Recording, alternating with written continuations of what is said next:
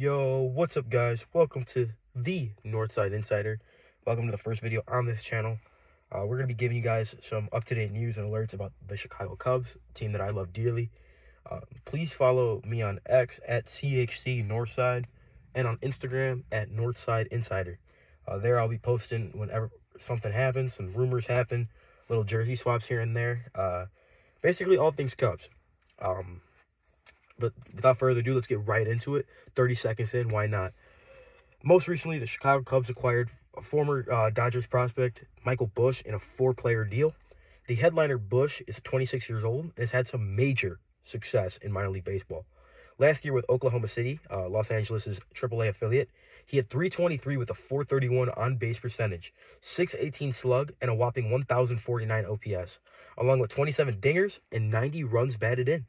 He did receive the call to the Major League Baseball, but only played in 27 games, and within the small sample size, produced some not-so-great numbers, hitting .167 with a .247 on-base percentage, .292 slug, and .539 OPS, with 2 home runs and 7 RBIs. However, this carries no room for alarm. In such a sample size, he really did not have a chance to develop properly, like he will have an opportunity to do in Chicago. He will most likely spend majority of his time addressing the first base situation on the north side. He is a great fit for this new Chicago Cubs core, as he has that lefty pop the Cubs have been so desperately looking for. Side note, this move will not have any effect on the Cubs' pursuit of star free agent Cody Bellinger. A lot of people had concerns about Bellinger, and the Cubs are still trying to strike a deal with him, so don't be worried about that. I know fan favorite, we all want him back after such a successful season. That's not gonna this move is not gonna play a factor. But I feel like that situation is gonna drag out, considering Scott Boras and his tendency to want to get every penny possible. It was also noted that the Dodgers attempted to send Busch as a part of a package to the south side for Dylan Cease, and then flipped Dylan Cease for some prospects. Obviously, that didn't work out, and the Cubs were able to snag him. So next, we're going to get into the second part of this deal about the Cubs acquiring right-handed reliever Yency Almonte as a part of this deal. Almonte is 29 years of age and has had some big-time success with Los Angeles in 2022. Then he posted a 1.02 ERA in 35 1/3 innings pitched. This was an incredible season that Almonte unfortunately had a hard time repeating in 2023, which resulted in a 5.06 ERA, 3-2 record, and 48 innings pitched. The Cubs were in desperate need of help to their bullpen, and this move certainly does boost their bullpen, especially if he can find some of the success he had in 2022. Almonte's repertoire includes a mid-90s fastball and a low-80s sweeper that he relies and finds most of his successes with. The Cubs sent a pair of prospects to acquire these guys, and at first I was a little iffy about it when I heard that one of set of prospects would be 2022 second-round pick left-hander Jackson Ferris. Last season in Low-A Myrtle Beach, Ferris had a 3.38 ERA across 18 starts and seems to have the makings of a top-of-the-rotation strikeout machine. However, you need to give to get, and this move certainly could pan out for both teams and fit their desired needs.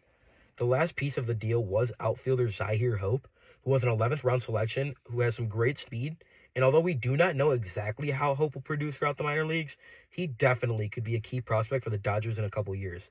So honestly, I would rate this trade for probably like a B+, A-, because I feel like the Cubs really got to address their first base situation last season, going with Mancini and Hosmer as a platoon.